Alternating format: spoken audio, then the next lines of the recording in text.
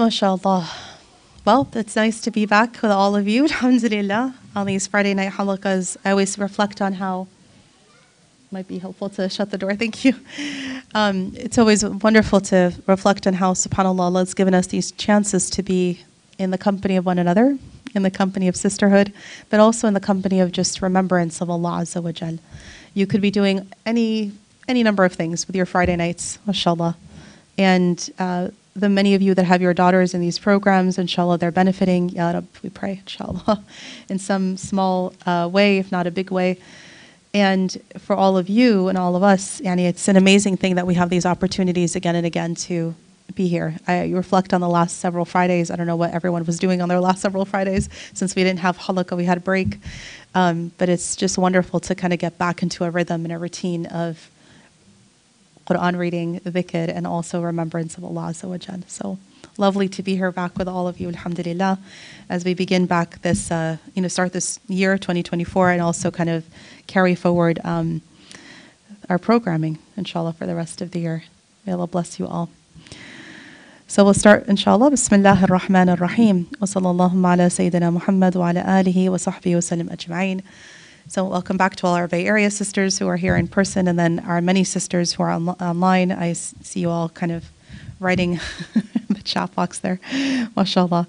Allah bless you all. I think we can probably stop the share here and just sort of focus in on, inshallah, the conversation today. Am I still connected? I don't think it needs to be connected. All right, let's disconnect that. Inshallah ta'ala. All right, alhamdulillah. So, how have you all been keeping up?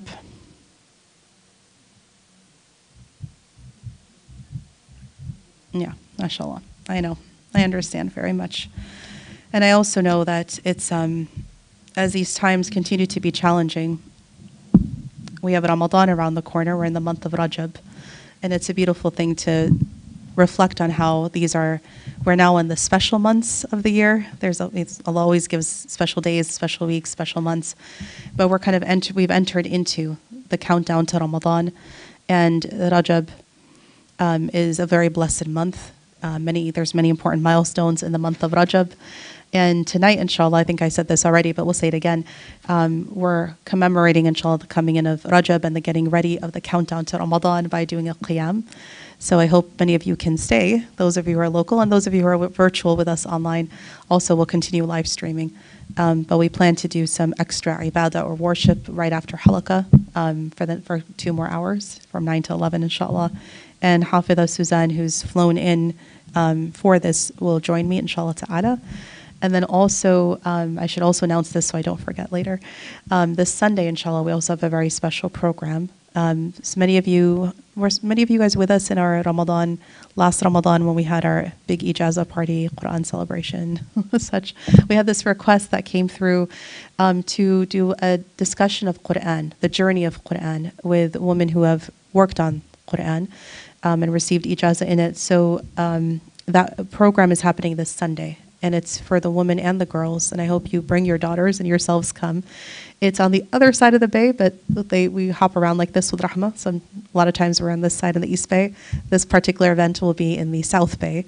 We'll be in Saratoga, the West Valley Masjid, inshallah, 4 o'clock on Sunday. It's also virtual, so you're welcome to join us virtual as well. But we have Ustada Hafidha Maryam Amir Ibrahimi will kind of be leading a discussion with myself and Ustada Suzanne on all 3 of us actually, our journeys to the Quran and how we've reached it, and amazing things that have happened along the way, but also all the difficulties that happen along the way too. But it's meant to be an inspirational journey and discussion, and really to inspire anybody who's looking into their own Quran journey, and especially the girls. So please do tune in and bring your daughters. It was something that many of you all actually requested, this program. So alhamdulillah, we finally got it on the books, inshallah. The month of Rajab is a beautiful month because as soon as Rajab came in, the Prophet ﷺ would say, "Oh Allah, bless us in Rajab and bless us in Sha'ban and allow us to reach Ramadan." And so it was a recurring dua that he would make as soon as the month of Rajab came in. اللهم بارك لنا في رجب وبارك لنا في شعبان وبلغنا رمضان. And it's a beautiful thing to think about how here's the Prophet sallallahu alaihi wasallam almost like so excited and ready for the month of Ramadan, and as we need to be as well. And if any year and any time we need the Ramadan, it's this year. It's this year. We need these spiritual moments and spiritual times. I shared with many of you and kept you all in my du'as as I went to Umrah and returned just recently. And, people have been asking me about the Umrah, and all I could say is it was needed. I didn't even realize how much I needed it until I got there. And I was like, yeah, this is exactly what was needed in a moment in time when it's just everything is so heavy and burdensome. Spiritual places, spiritual people, spiritual months, spiritual days, spiritual times, and your spiritual corner of your i'tikaf corner is what keeps us going as you see death and destruction and oppression all around us. And so I can't emphasize enough the importance of your own ibadah in the midst of all of this, because otherwise it's very easy to just lose hope and to see everything as being unchanging and unending, unceasing. SubhanAllah. So we'll kickstart, inshallah, today with our qiyam for the month of Rajab. And I hope that kickstarts everybody's ibadah and worship and getting ready for Ramadan. I will tell you, in addition to this weekend's programming, we also are planning for next month, before Ramadan, kind of a Rahmah Women's Conference for Ramadan prep. We normally try to do that conference, some weeks before Ramadan. And a lot of it is actually focused on we'll have a teacher from each of the madhahib, each of the madhabs of fiqh, Hanafi, Shafi'i, Maliki, to do like a fiqh review of Ramadan, and then also kind of a general spiritual readiness for Ramadan. So look out for that, inshallah, for the date and time. We'll announce that, inshallah ta'ala, in February. So we'll keep going here with our book. For those of you who are joining us, any new folks today? Welcome, mashallah. Good to have you here. Welcome, alhamdulillah. Hopefully sisters can all say salams to our newer sisters when you see them, inshallah, for prayers and salah. And for anybody online too, I think that we have a couple new folks. Welcome too, mashallah. We're covering a book that's called Reflecting on the Names of Allah. And it is authored by Ustada Jinan Yusuf. And it's really, there's many, many books out there on the 99 names of Allah subhanahu wa ta'ala. We've covered a few of them so far. And all of them are excellent and great. It's just a beautiful thing when it's written by a woman. You get a different feeling coming through, mashallah, different focus. So anyhow, I always like to support our women scholars and teachers, and so we're loosely using this book and we're going in that order. So right now, mashallah, we are on the name Al-Wahab, and that's where we'll start. So Bismillah ar-Rahman ar-Rahim. What does Al-Wahab mean? What does Al-Wahab mean? Oh, I forgot to do this. I always do that. I always forget to do all this tech stuff. May Allah help us. What does Al-Wahab mean? Somebody break down the root for me.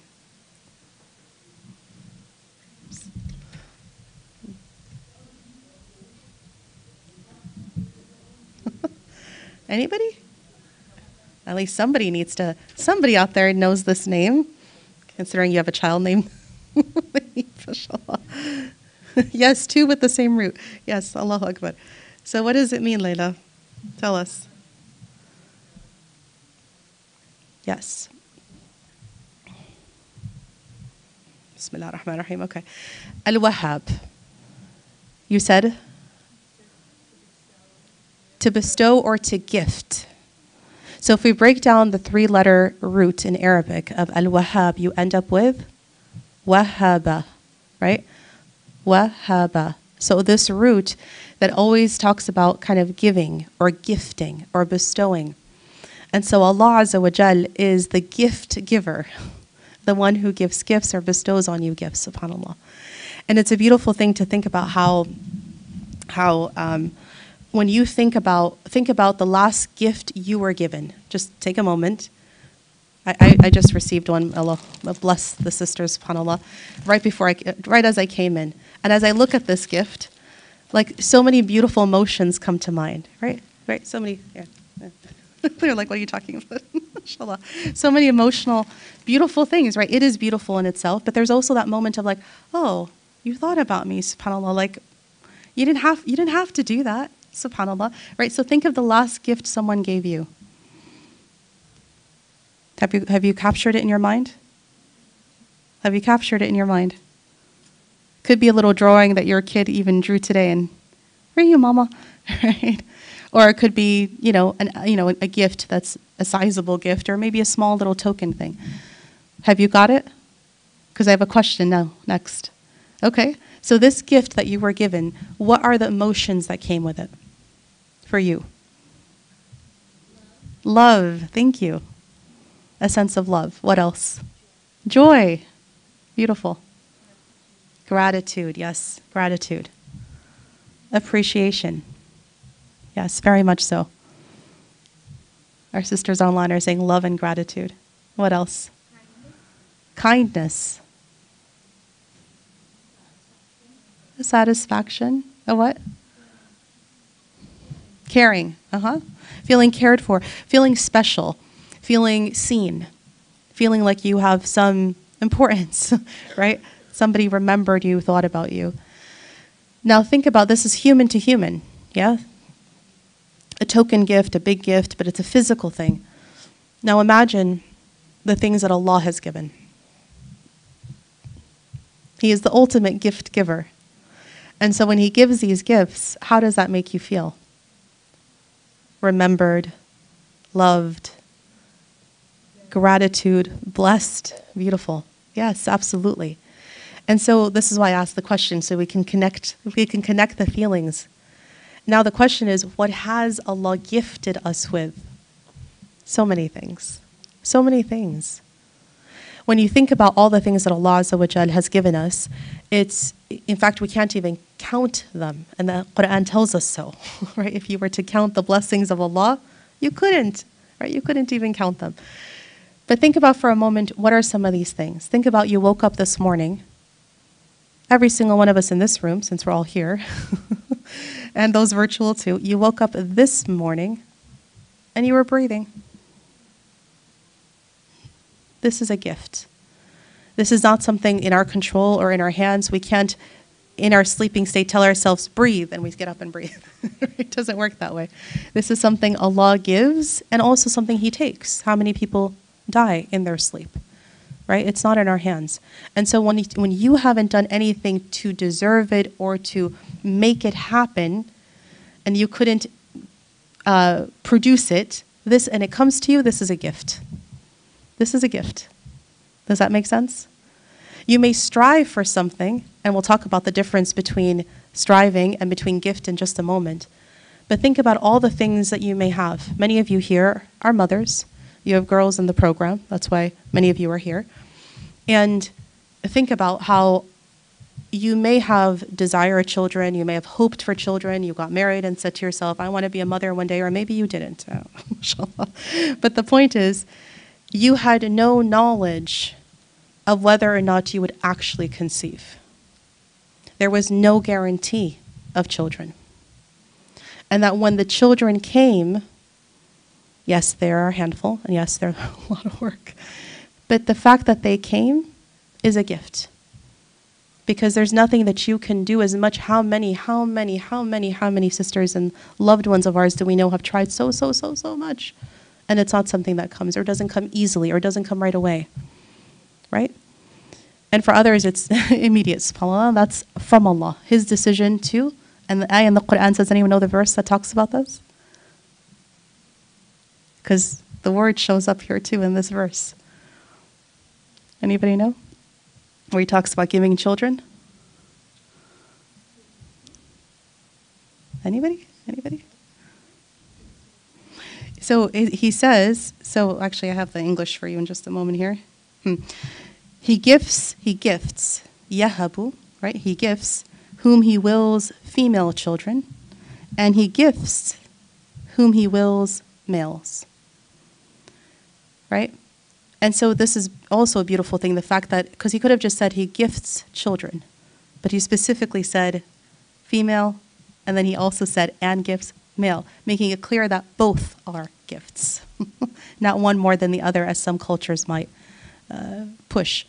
But here, it's a gift, yahibu, like he literally uses the same word, wahab. He bestows or he gifts this. It's not something you can make happen, right? Do you see what I'm saying? So when you think about all the things that Allah Azza wa Jal has given us, all these gifts, it's not also one time or sometimes, it's constantly. He's constantly showering us with gifts every single day. But a person who is, spiritually attuned will be able to see that. And a person who isn't spiritually attuned may very well have what we call the cup half empty syndrome, right? Where it's kind of like, how are you? Nah. How's life? Nah. How's it going? Nah, nah, nah. Right? And yes, it is bleak times. And yes, these are difficult times. But we still give hamd and shukr. And if anybody has taught us about shukr and hamd, it's the people of Gaza. If anybody has taught us anything about being able to say Alhamdulillah in the moments of disaster when it really matters, is them. Wallahi. Truly, I think they have put all of our iman to shame. Subhanallah. May Allah give them strength and ability. Allahumma ameen ya Rabbil Alameen. And all people who are oppressed in every corner of this earth. Ameen ya Rabbil Alameen. A beautiful thing about Al-Wahab, that Allah Azza wa Jal gives these gifts and does not require anything in return. Unlike humans. When you think about, again, the last gift you were given, depending on who gave it and how and so on, I was just visiting family, right? I just came from a trip in which I was visiting family and carried gifts with me, right? Because that's what you do. When people are distant and far from you, you want to, right? Kindle that bonds of family with gifts, right? Imagine many of you carry gifts when you visit your family, or you're expected to carry gifts, potentially. But anyhow, there is a sense of a reciprocity. You gave me, so therefore I must give you, right? Or you remembered me, I should remember you. Or shame on me that I didn't remember you, or so on. However, none of this exists with Allah Azza wa Jal. He gives and does not request or require that you give him anything in return. In fact, there is nothing we can actually give Allah Azza wa Jal. Even our own obedience to Allah is for us and not for him. Doesn't help or harm him in any way, right? It's really back for us. So the beautiful thing here is, and we'll repeat this verse again and again in this section as we talk about this, the beautiful thing is that if you do give shukr and gratitude, what does Allah say in the Quran about that? Yes. Someone just said it. وَإِن شَكَرْتُمْ لَأَزِيدَنَّكُمْ. And if you were to thank me and show gratitude, I will increase you. It's a beautiful verse. I love it. It's one of my favorites. Because when you really think about it, what is the whole point of all of this?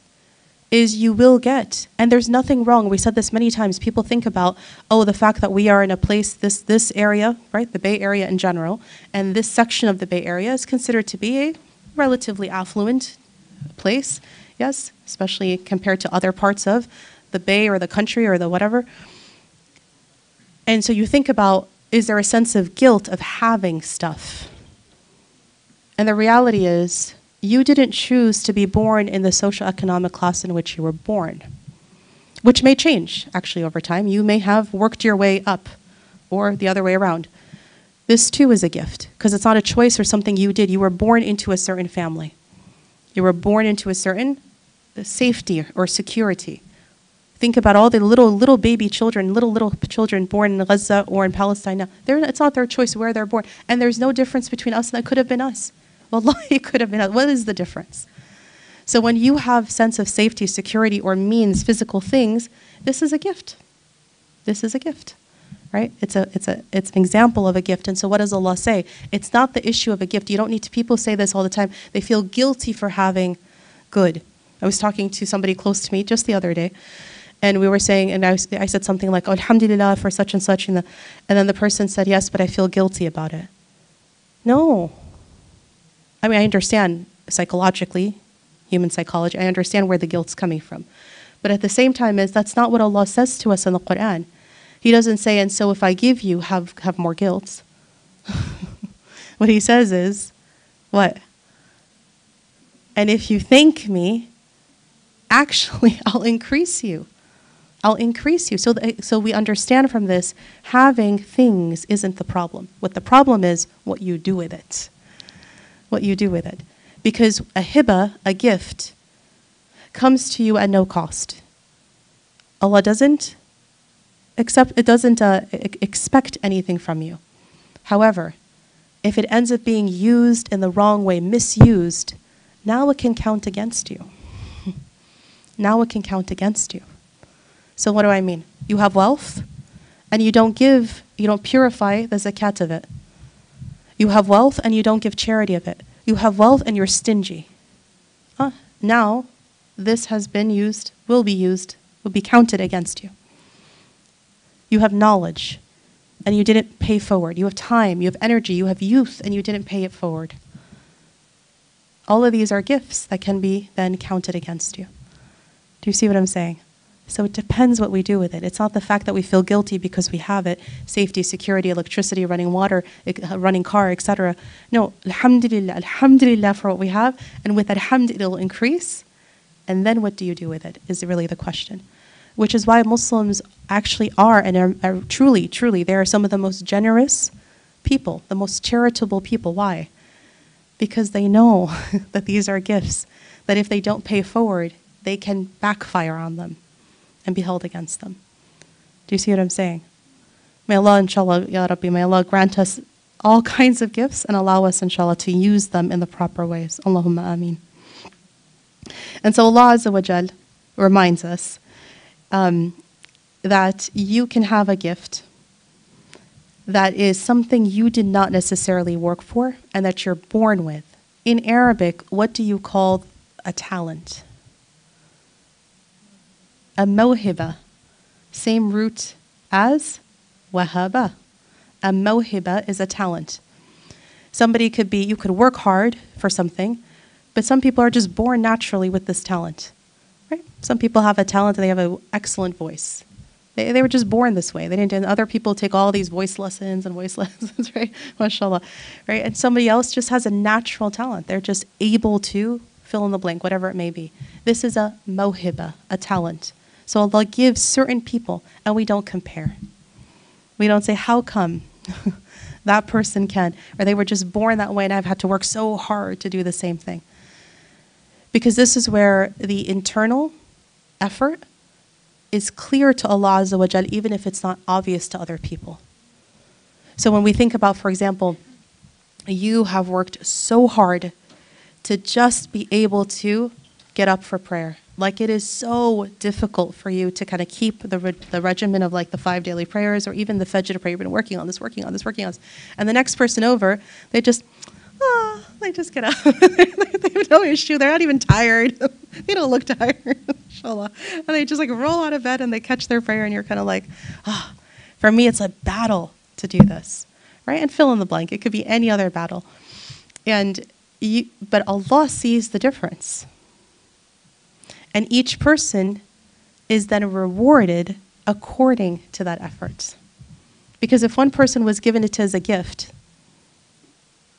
alhamdulillah, they get their gift. But for you, if you've struggled and struggled and struggled and struggled, that reward is commensurate with how much struggle there was.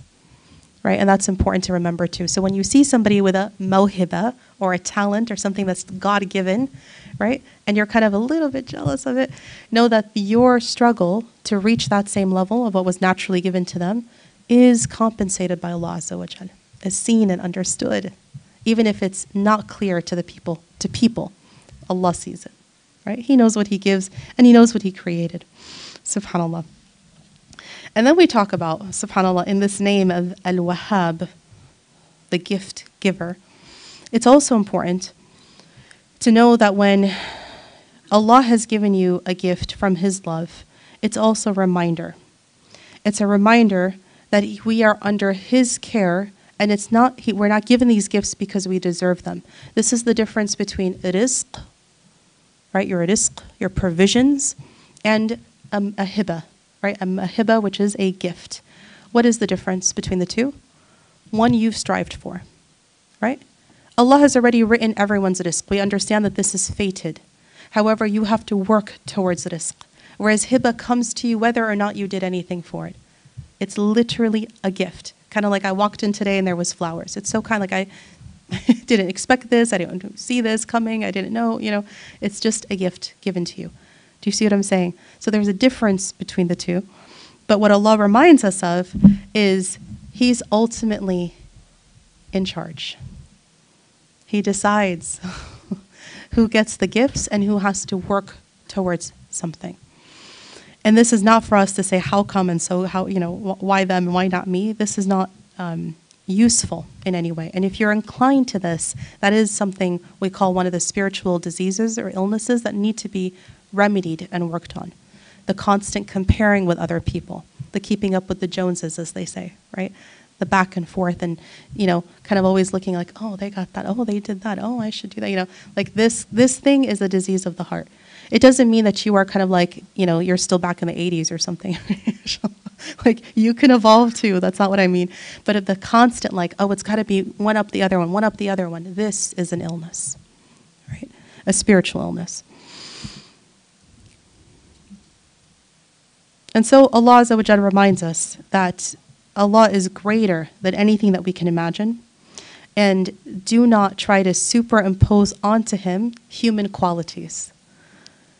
So human qualities here would be, if I like you more, I'll give you more. That's not how Allah is. Because if He was like that, explain then how people who are disbelievers, non-Muslims, people who are, forget somebody who doesn't even know about God or believe, someone who is literally a kafir. What does the word kafir mean? It means that you are hiding the truth. You are literally hiding the truth. You know the truth, and you're hiding it purposefully. Yet that person still breathes in the morning, still gets to their work with a functioning car that doesn't crash and explode, right? They're still able to eat and drink and be merry. You see what I'm saying? So God still gives, even to somebody who is purposefully bad to Him.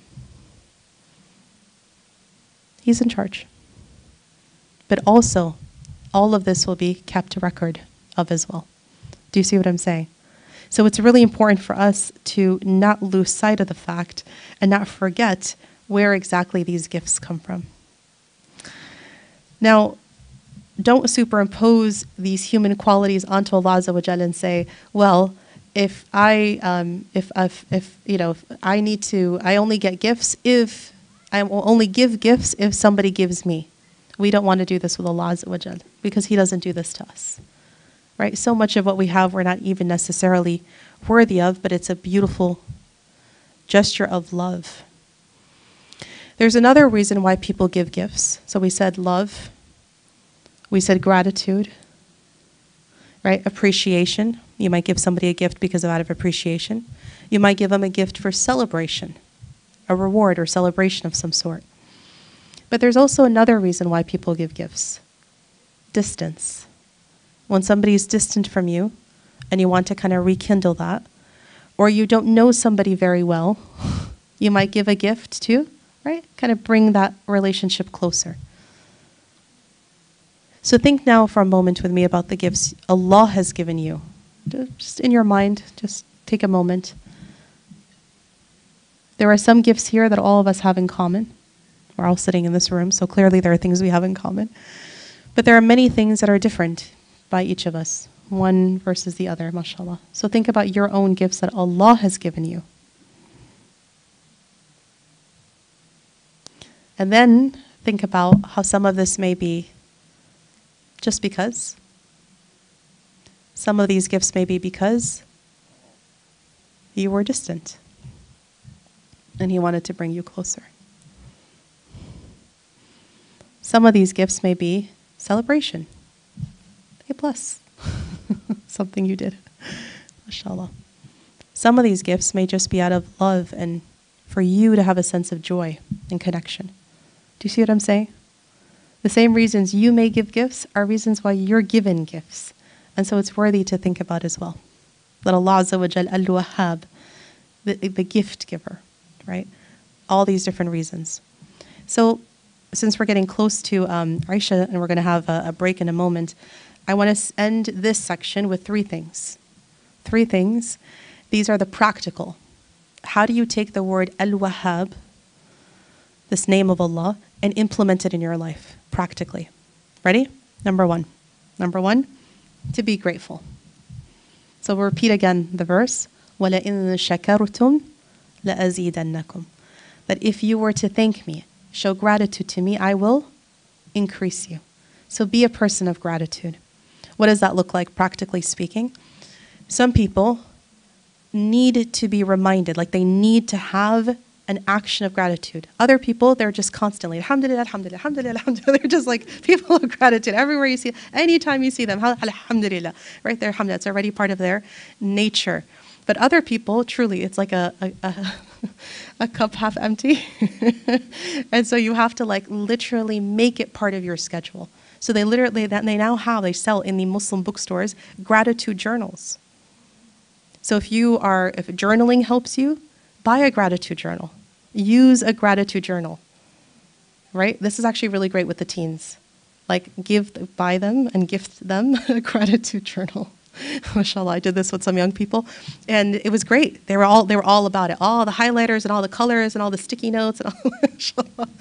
It's like the big thing on TikTok right now is right organizational, whatever, right? Like they're all like how to like all beautiful script and all this organize. I'm like, great, put it all in your journal, MashaAllah. And so it worked really well.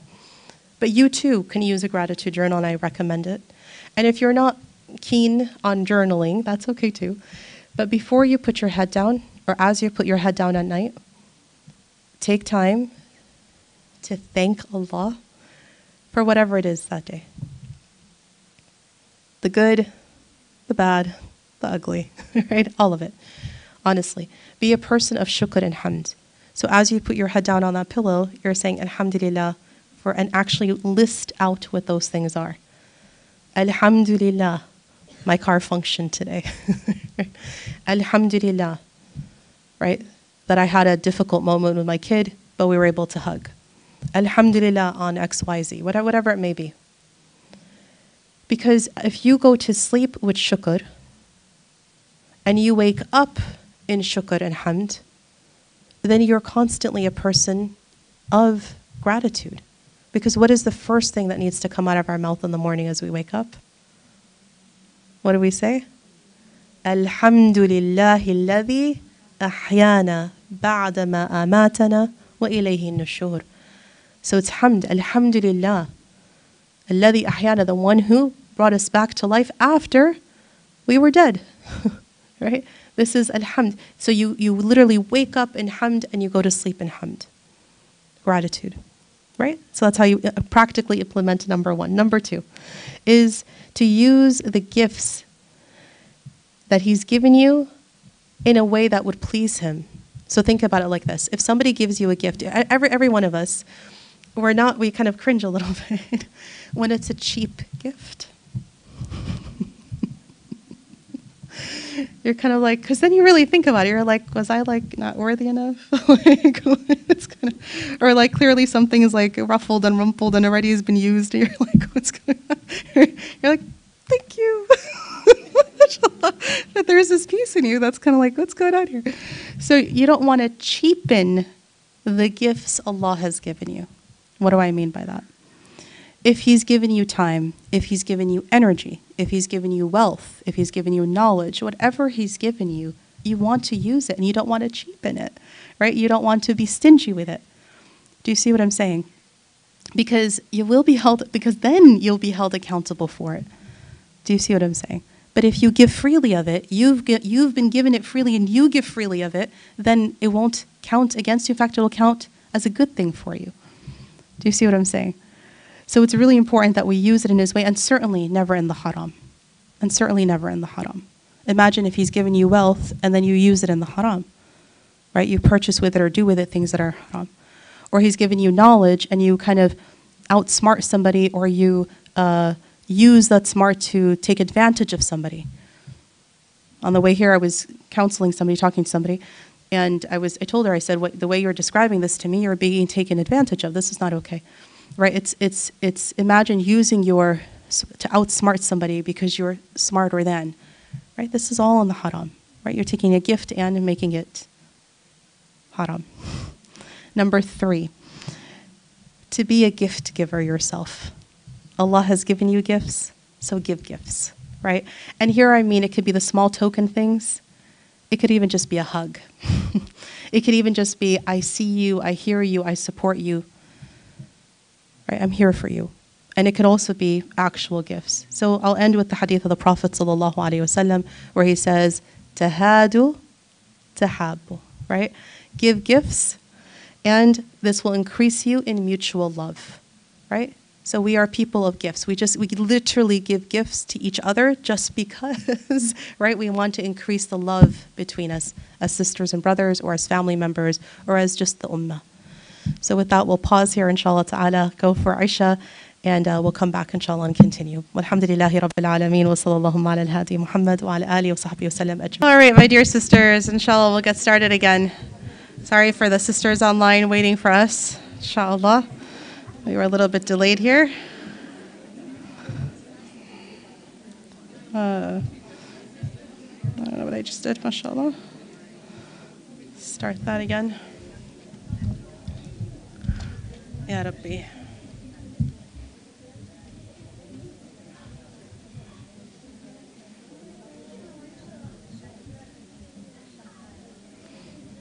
Okay, I think that's ready.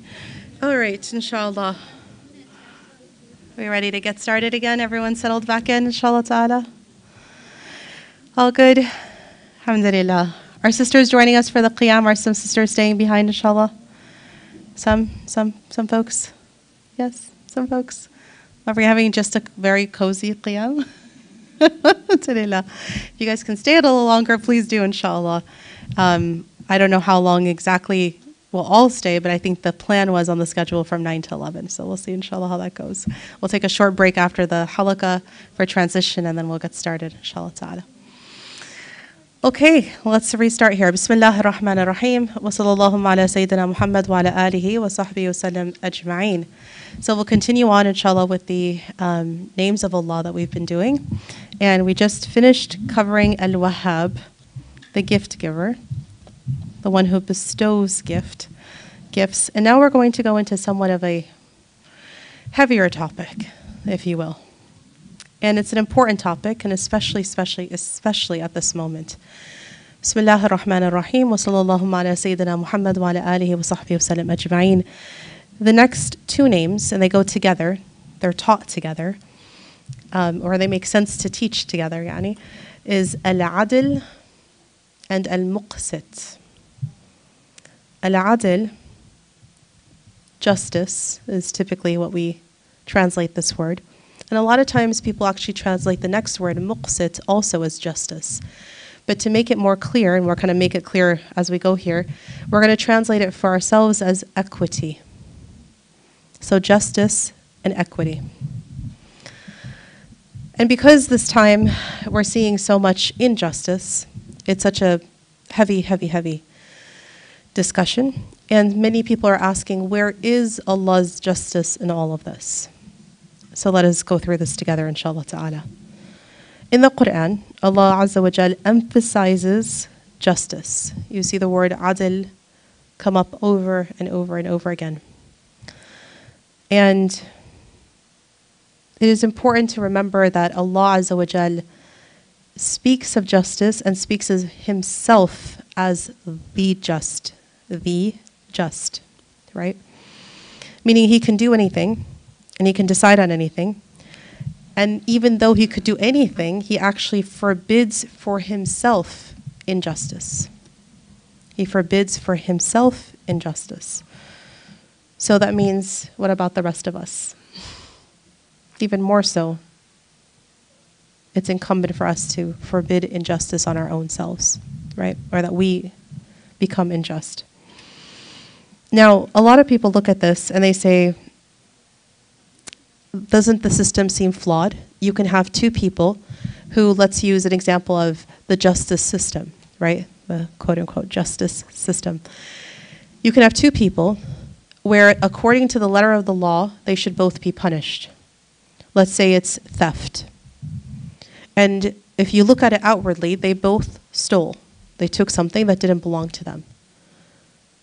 But if you were to go deeper into the story, you find that one person was hungry. And so they stole because of hunger, need. And the other person wasn't hungry. They just stole because they could. They could get away with it, right? Or they could take more or have more, if you will. So when you look at the letter of the law, technically they both look like, if I stole, therefore I should be punished. But Allah Azza wa Jal is the just, meaning is able to see, kind of like what we said in the last session, He's able to see into the nuances that other people can't see, what's not obvious to other people. And so the judgment of Allah is based on that. And there are many things that you may not know or understand. And I say this often, you may hear me say this actually in dua, and maybe you say this in your dua as well. Ya Allah, help me understand what is not visible to me. Thank you, Hayti, mashallah. What is not visible to me, what is not clearly understood by me. And help me understand that it is my deficiency, not yours. That you are just, and that you know what you're doing, even when I can't understand it, and that deficiency is me, not you. Do you see what I'm saying? That is a very important place of humility to be.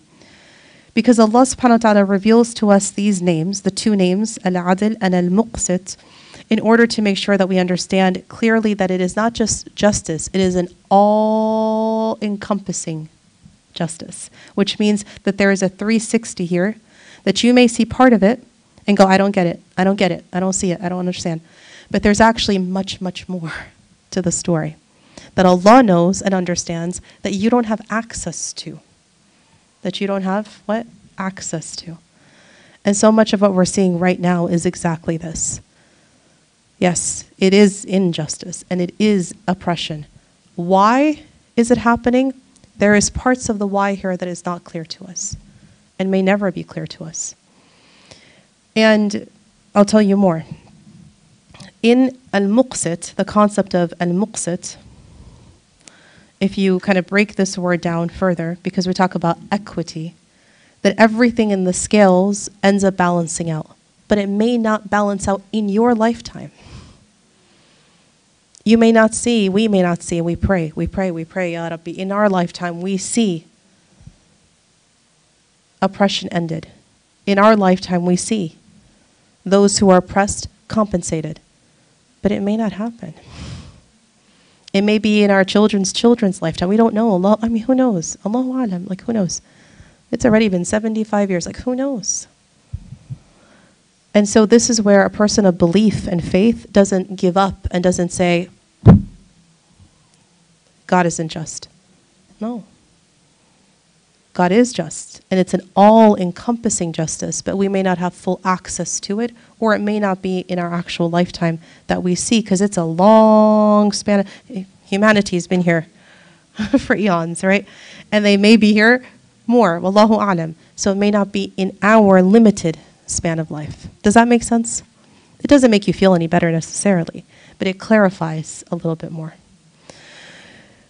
And so, when we look at Imam al-Ghazali in his explanation of justice, he says that justice, al-adil, right, emanates, that just actions emanate from him, and it is the opposite of transgression. It is something that is upright. Ibn al-Qayyim comes and clarifies that more, and he says, justice, or adil, means putting things in their rightful place. So, when Allah is ready to, or will, I should say, put things in their rightful place, we just hope that we're able to witness that and comprehend that when it happens. So difficult. Ya Rab. So what is justice, is the question here. And it says, at a basic level, justice is being fair, being equitable. But you have to understand that Allah's rules that He has commanded are all just and fair. And this is where you can open up any discussion. All the things that people find problematic, or they say, yeah, I don't know about Islam, it has these interesting rules about men and women and this and that, and maybe there's preferences. And yeah, there's differences. There are differences. Ultimately, this is Allah's choosing. Why do women have periods and men don't? I didn't make the rules. And the Prophet ﷺ says, right?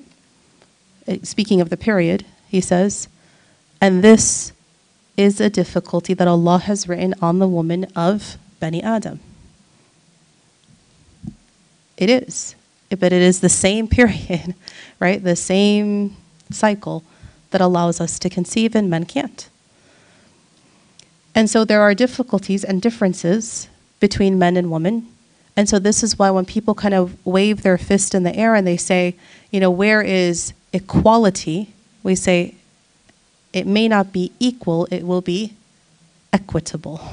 There's a difference. Equality means equal, same. But you just can't. It won't happen. As much as they have these interesting things, you might see them, social experiments where they have men wear these interesting things that have them mimic what a cramp is. And you're like, look, as much as you try, you'll never understand what this feels. Or even better, when a woman is about to give birth, right? That feeling of, what do you call it? The contractions, right? As much as you try, you empathize as much as you want, you'll never understand what this feels like. And then, so then you could see the men in the experiments are like, they're like dying. And you're like, yeah. But this body, this female body that Allah has created has allowed it to withstand this and to later somewhat forget this and do it again. Inshallah. And a man just can't. There's just things, it's like as much as you try, it's not don't give me equality. Because if you can never feel a contraction truly, I don't want to be your equal. Allah Akbar, right? And if I'm going to go through stages of, think about all the stages women go through from a young girl, mashallah, right? And then eventually you enter into young womanhood, right, with your period. And then some will get pregnant and go through that. And the postpartum period. And eventually there's menopause and all the perimenopause that comes with it. Like there's so many stages, fa tabarakallah. And men go through none of that. Right? None of those. MashaAllah. If anything, they'll have their emotional midlife crisis. They're like, really? Really? MashaAllah, we go through all these stages. Fa tabarakallah. And you think about it, but ultimately there is an equity. Not an equality, same, but an equity. In the balance of things balance out. And this is why we talk about, when you translate this word, it's better to translate muqsit as equity than just justice, right? Just justice didn't sound, let me try to explain that again. Rather than to say justice, to say equity. The reason I think this is important too is because when we say Allah's rules, all of them are fair and equitable. In the grand scheme of things, in the scale of everything, it all kind of balances out eventually.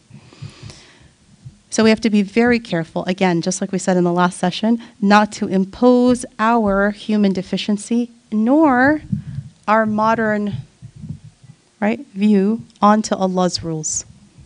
Very important. Because this is where you get a lot of people kind of losing faith or questioning the rules of God. How come? Why is it? How come? And there is a place for questions, and there is a place for being able to ask and to get answers. But there's also a place of being able to say, "Sami'na wa ata'na," right? We hear and we obey, right? And to be able to say, when people say why, the first answer isn't some philosophical, thing that you come up with, but rather to say, because Allah said so. And now we can also talk about the pros and the cons and the benefits and the harms and all. We can also kind of philosophize after that.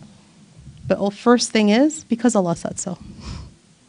Why is it 5 times a day and not 6 times a day prayer? Because Allah said so. You know, why is it also not drinking and eating? Because Allah said so, and fasting, right? Do you see what I'm saying? Ultimately, that is the go-to answer. It's very important to start from there and to understand this point right here, that Allah's rules are fair and equitable. And to not superimpose our own modern understandings or misunderstandings on the rules that Allah has established with fairness and with equity, even if we, in our deficiency, can't fully understand them. Because the more, this is a beautiful thing that I learned from our teachers, is that the more you study, the quieter you are. The more you study, the more you realize the depth and depth of the ulum, of the sciences. And the more room there is, right? When we're younger, I remember being a young student of fiqh, like taking my first few, like, you know, and studied well, and like actually being given permission to teach, but young, still very young, doesn't have a lot of life experience, right? And like, you know, going to my masjid, I remember actually carrying, not here, home masjid, from when I was a teenager, and carrying my fiqh book around, like, yeah, like I've studied this, like I know, I'm going to teach, you know, I'm going to do this, all this, you know, the zealotry of youth, like the excitement, right? And then everything you see are like, no, no, you know, they should pull up their socks a little bit more. No, they should, you know, this should happen. No, that's not right. This is not right. Every little, like, you know, every little thing. And I may not say any of it out loud. It's just all kind of happening in my own head. And then you study more and you realize, oh, wow, there are differences of opinion. Look, there are some things that are just wrong. They're just wrong. They're not different, Sophie. They're just wrong. Mashallah. All the way through. Mashallah. But there are some things in which there is room. There are differences of opinion. There is actually room and breadth in all of this. And that's the beauty of our deen. That there is actually, and the Prophet ﷺ reminds us that ikhtilaf ummati rahmah. The differences of my ummah is actually a mercy to us. Right? And the more you study, this is why the more you study, the quieter you are. Because when you have a little bit of knowledge, you can do a whole lot more harm. And the more knowledge you have, the more you realize that can work, and that could work, and that could work. Do you see what I'm saying? And also life experience. It just teaches you over time. And so back to what we were saying here is not to superimpose our own deficiencies or misunderstandings on the perfection of what Allah has. Because if you were to go into depth of the studies, you'd realize it all balances out in a very intricate web, but it all balances itself out. SubhanAllah. So what does Ibn Taymiyyah say here about justice? He says, it is important to stand firm for justice because this is what Allah commands of us. It's what He commands of Himself. In fact, Allah says that He'll protect a just nation even if they're not Muslim. Even if they're not believers. And He will punish an unjust nation, even if they claim to be Muslim. This is very important. We're seeing it right in front of us today, literally unfolding right in front of us. And I think it's a powerful thing because it's not just, this deen is not just lip service. Allah, when He says He is with the just, whoever they may be, right? And I think that's important for us to understand as well. Sometimes we will run towards our family, our culture, our people, our tribe, our whoever, and stand with them even if they're wrong.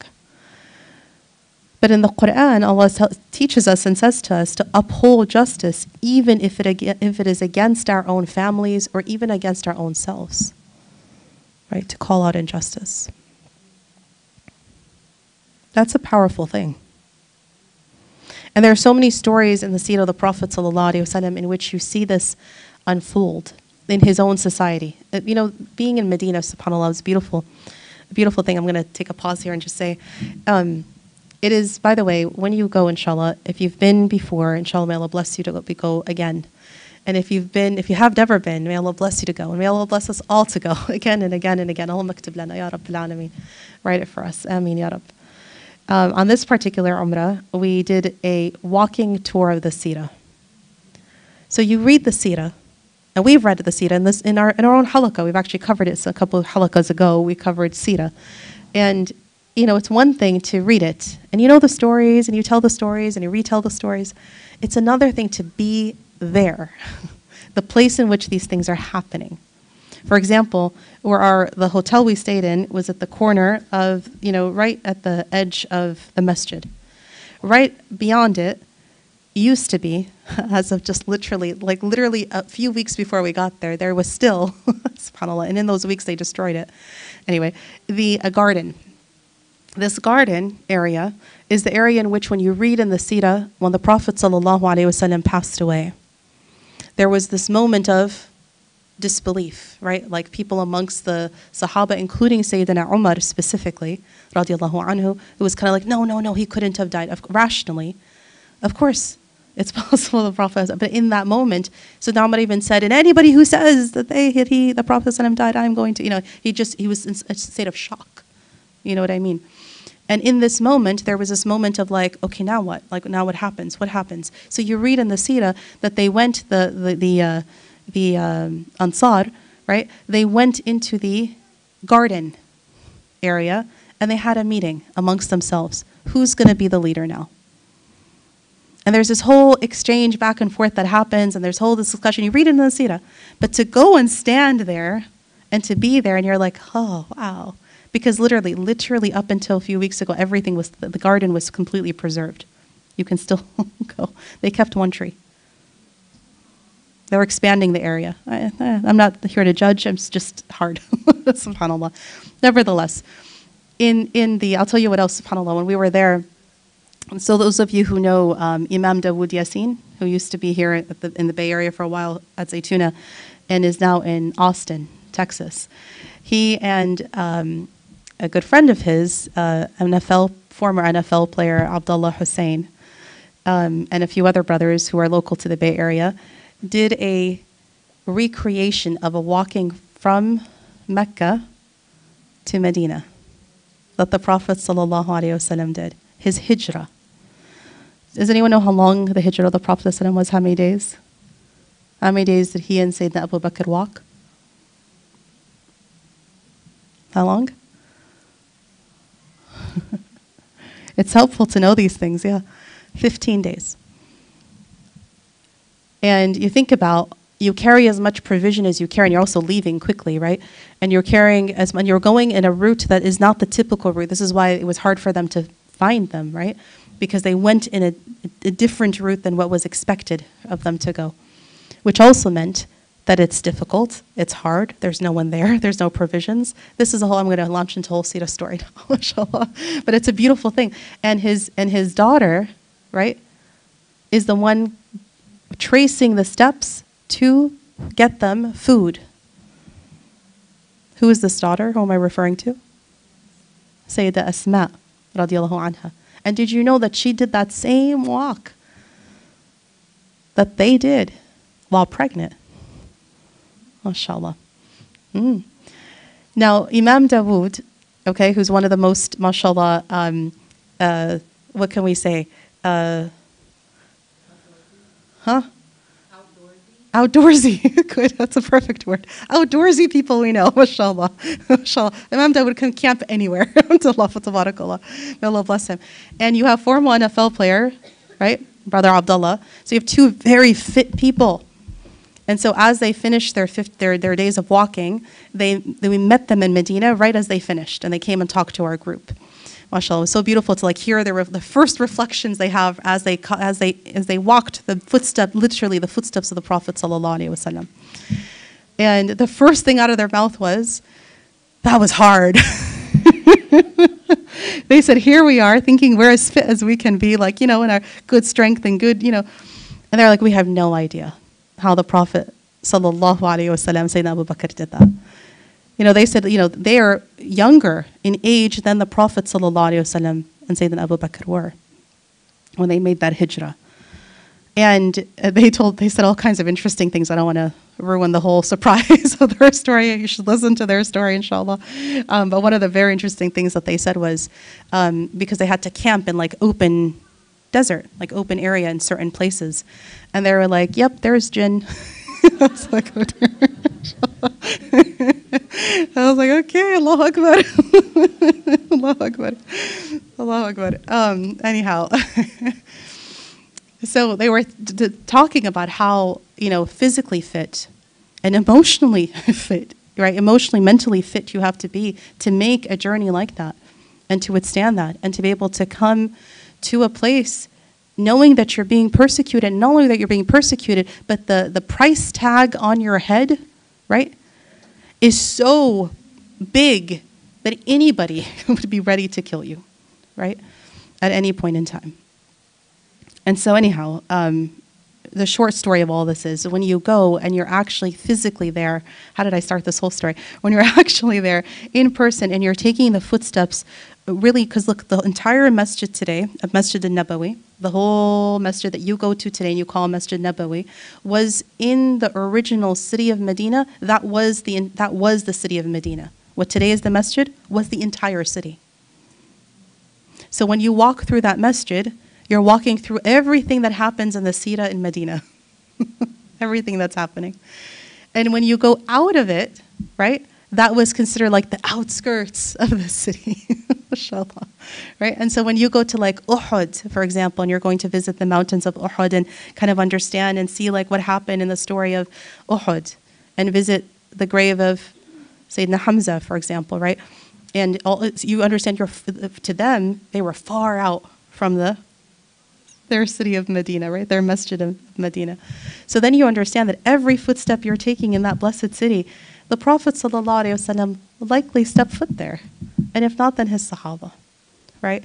And so then there's this kind of moment where you're kind of like, wow, and here too, and wow, and this story happened here, and that story happened. It's amazing. It's really a beautiful thing to kind of bring the Sira to life. So I think I was saying all of this because it was just an amazing experience, but also to say, make dua that Allah grants you the ability to go to these blessed places, to revive and to refresh and to reconnect, and to read the Sira. That's how I got here. To read the Sira, including the stories in which you hear, which you read, that there were disagreements, that there were difficulties. Like one of the things I was saying to the group of attendees in the Umrah, I was saying and reminding them, don't read the Sira with these rose-colored glasses of everything is perfect. No. Allah Azza wa Jal could have sent down the Quran as a book, the way He sent down the tablets. He could have decided that there didn't need to be a human that then interpreted the message. But He sent us a prophet, sallallahu alaihi wasallam, as a human to live life fully as a human. The yes, the no, the happy, the sad, the deaths, the births, the marriages. I mean, all of it happens, right, in His lifetime, sallallahu alaihi wasallam.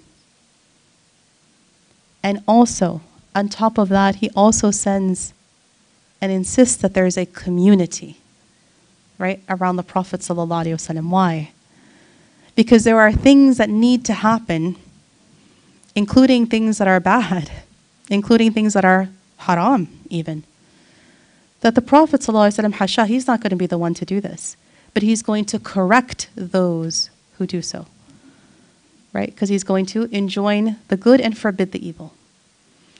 And so when you read the stories of the Sahaba, there is so much in them and happening between them that's happening today with us, right? People upset with each other, people fighting with each other. There are also the major sins, and this is what I was reminding, and this is hard because a lot of people are like, what are you saying? These are Sahaba, what are you saying? I'm like, no, listen. The major sins that we read about, whether it be, the things, the sins that you're familiar with, the lying, the cheating, theft, so on, all of this happened. But so did fornication. So did adultery. So did alcohol drinking. So did whatever, murder. I mean, these things happened. Even amongst, you're like, Sahaba? Yes, because what does a Sahabi mean? A Sahabi means that they are a person who met the Prophet ﷺ and became Muslim. Now, does that mean that they're all angels? No. Were they the best of generations as a whole? Absolutely. And amongst them is the Prophet ﷺ that is the best of teachers and healers. And so the person who was the alcoholic eventually got rid of his alcoholism. Why? Because the Prophet ﷺ said, he loves Allah and His Messenger. He's going to do his tawbah because of the love. And eventually he did. His name was An-Nu'ayman. Right? There was a person who was a peeping Tom. He would go look at the woman, right? And then look at the haram. We have a word for that today. Looking at the haram. It's called pornography. That person, the other Sahaba, were bothered by him. They didn't want him to pray with them. And so when he would come to the masjid, they would say, we don't want him here. What did the Prophet ﷺ say to them? Da'u. Leave him. Leave him here. His prayers will prevent him. Let him keep praying. Eventually his prayers will be the cause of his repentance. And he was. And he did. He repented. This went away. There was another man who came into the Prophet ﷺ, speaking of the Medinan society here, young man this time.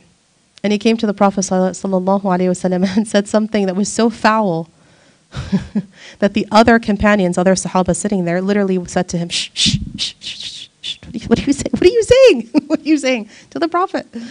He said to the Prophet ﷺ, allow me to fornicate. And they were all like, ah, can you imagine the other Sahaba sitting there? They're kind of like, quiet, what are you saying? The Prophet ﷺ didn't just wave him off or kind of say haram or give him a big long khutbah or lecture or shame him. He did what we would call in psychology cognitively reframe. He literally said to him,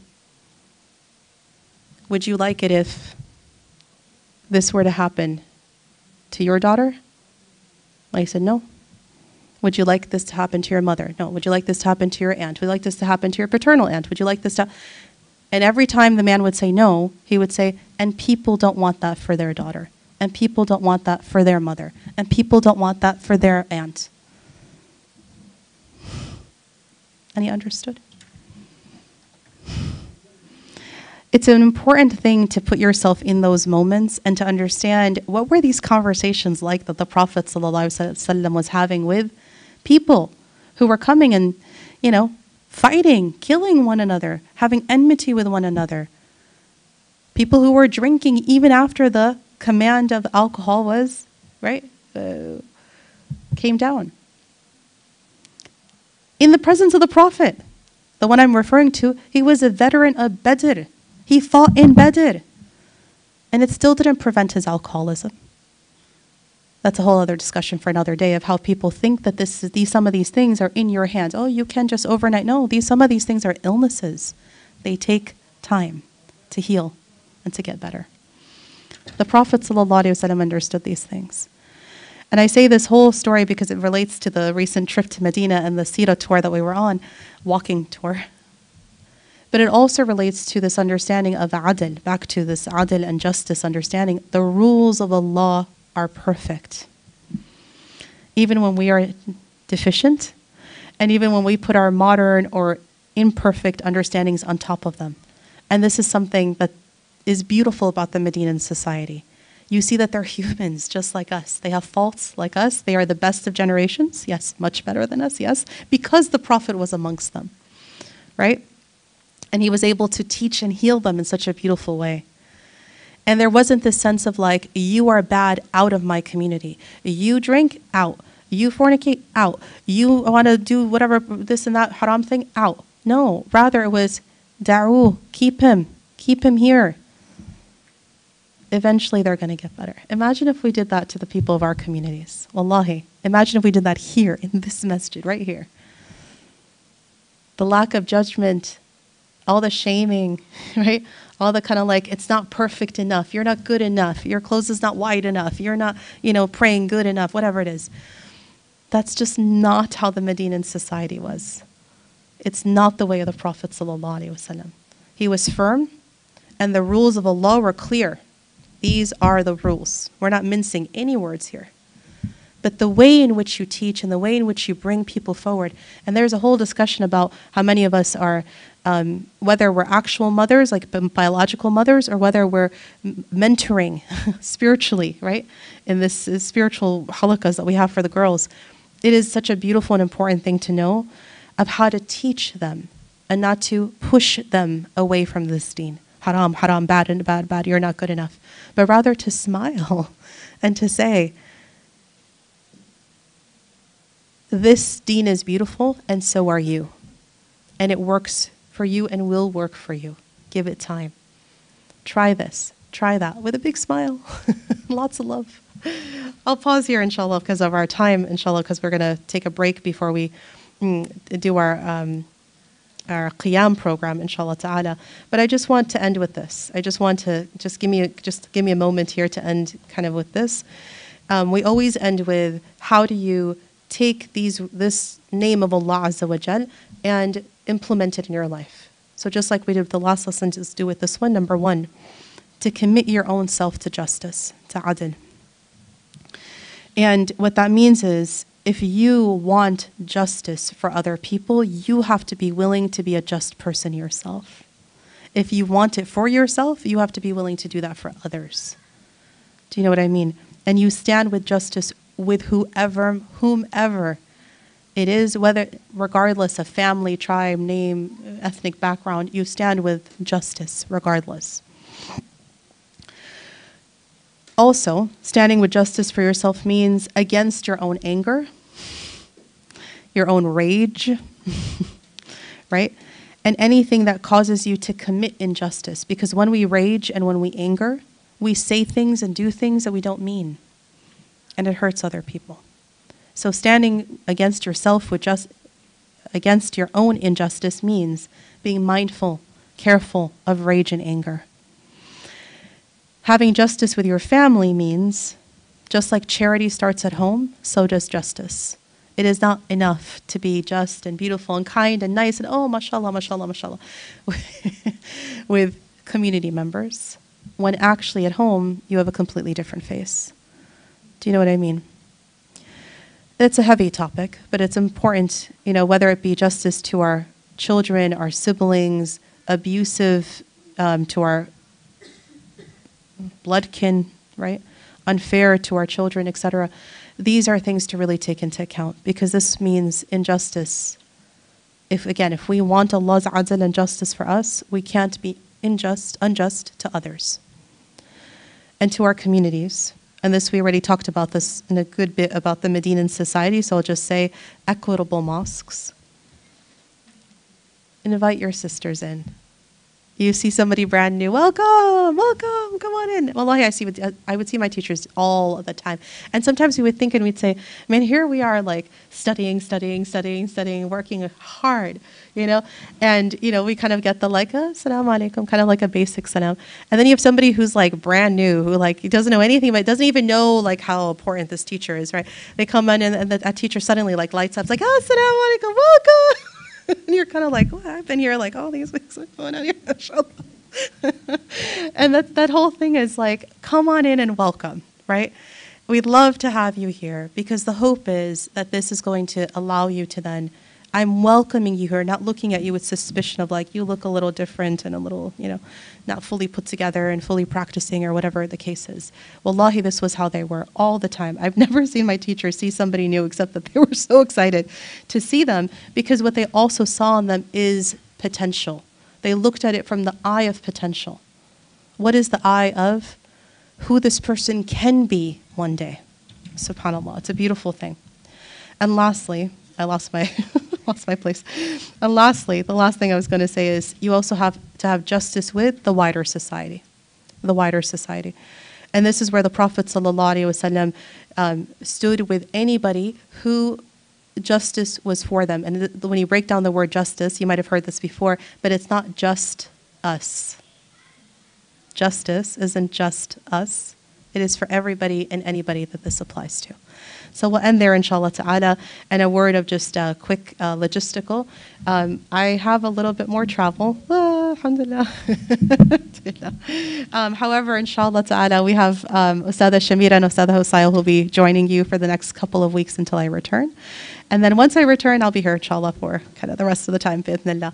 May Allah subhanahu wa ta'ala bless all of you, accept from all of you. I do want to make special du'as for a couple of people, inshallah, as we kind of close here with du'a.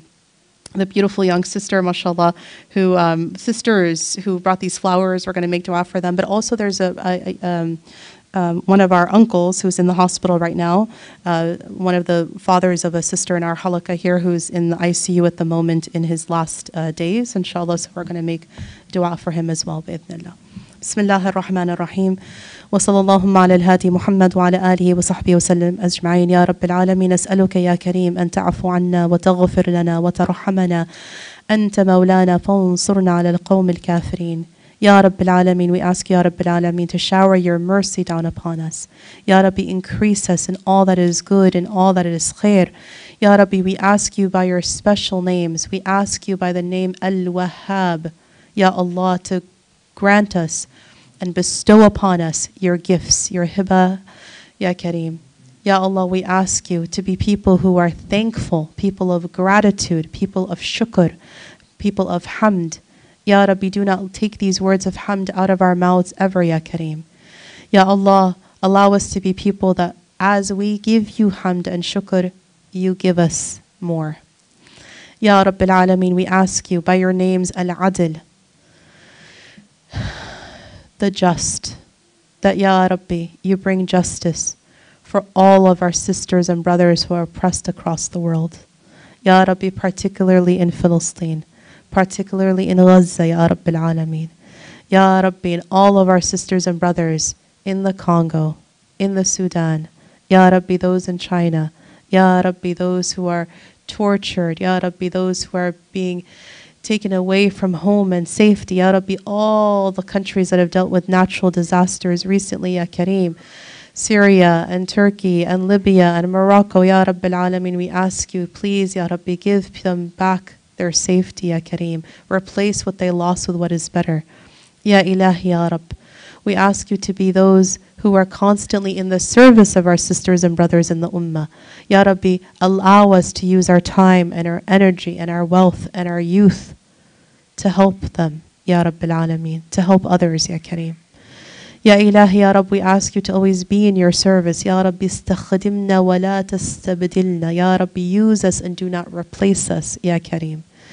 Ya Ilahi, Ya Rab, we ask you and raise our hands for all those who are ailing, for all those who are suffering. Ya Rabbi, for all those who are sick. Ya Rabbi, for all those who are having any physical ailments, anybody who is having any emotional or mental health conditions. Ya Kareem, we raise our hands and make dua for them, Ya Rabbil Alameen.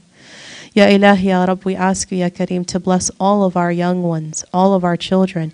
Protect them. Ya Rabbi, grant them friendships. Suhba Saliha Amina, Ya Kareem.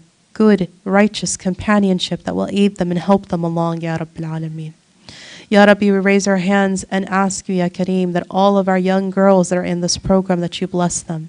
Ya Rabbi, allow them to learn this deen with love. Ya Rabbi, allow them and grow their love of you and love of the Prophet sallallahu alaihi wasallam in their hearts. Ya Rabbi, connect them to each other as sisters and strengthen their identity as Muslims. Ya Rabbil Alameen, allow our children to be from those who are believers until the very last day, and from our progenies and their progenies, Ya Kareem. Ya Ilahi, Ya Rab, we make dua for our young women. Ya Rabbi, those who have just come of age. Ya Rabbi, we also make dua, Ya Kareem, that you bless each and every one of them to stay righteous and on the straight track with purity until the last day, Ya Kareem. Ya Ilahi, Ya Rab, we raise our hands and make dua, Ya Rabbi, in this blessed month of Rajab. Ya Rabbi, Allahumma barik lana fi Rajab, wa barik lana fi Sha'ban, Allahumma ballighna Ramadan. Oh Allah, bless us in the month of Rajab and bless us in the month of Sha'ban and allow us to reach Ramadan. Ya Ilahi, Ya Rab, forgive us, for we are most in need of forgiveness. Honor us, uplift us, empower us, and connect us to you, Ya Kareem. ولا حول ولا قوة إلا بالله العلي العظيم.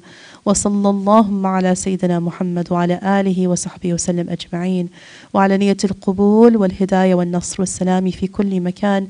نسألك يا ربي بسر سورة الفاتحة. And for acceptance of this dua, take a moment please to read Surah Al-Fatiha.